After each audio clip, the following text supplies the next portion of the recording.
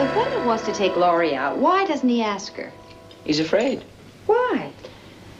Let me tell you a little something about Wendell. Last week, they put him in for the last 15 seconds of the game. The score was tied.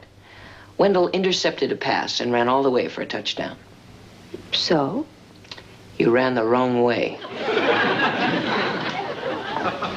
The other team carried Wendell off the field on their shoulders. Oh, I'm so embarrassed for him.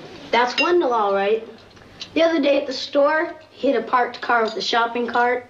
The driver claimed whiplash. He seems rather nice. Nervous, but nice. Oh, he is nice.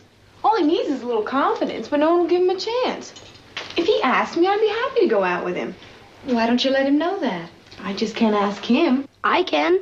I doubt if he'd want to go out with you. Danny, don't you dare. You'll embarrass me. No, I won't. When I see him at the store, I'll just drop a subtle hint.